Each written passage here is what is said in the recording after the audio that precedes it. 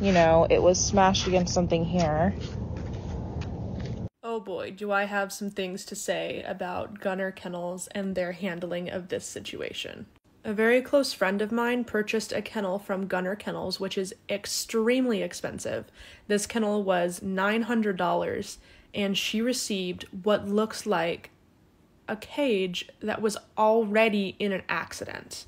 If you know anything about crash testing and keeping things very safe, it's recommended that after any sort of serious accident, the crash tested piece of equipment is replaced. That's what we're concerned has happened here, because this kennel has scuffs and scratches and places where it has been knocked into things. This looks like a kennel that has been in a serious accident. The steel door frame and door are bent that are housed alongside the inside of that kennel. So for that to have been bent took an incredible amount of force.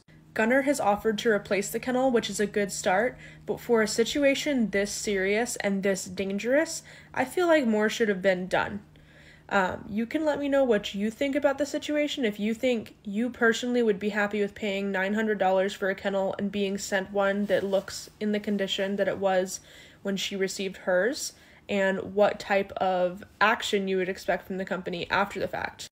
We are quite literally putting our dogs' lives in the hands of Gunner, and to receive a product that is not safe for our dogs to be in, much less be in a crash in, it's so sad, because Gunner was one of the finalists for our kennels when we replace our Roughlands to get a higher quality kennel. Gunner is no longer in the running for our kennel choice, and we will most likely be switching to something like an impact crate.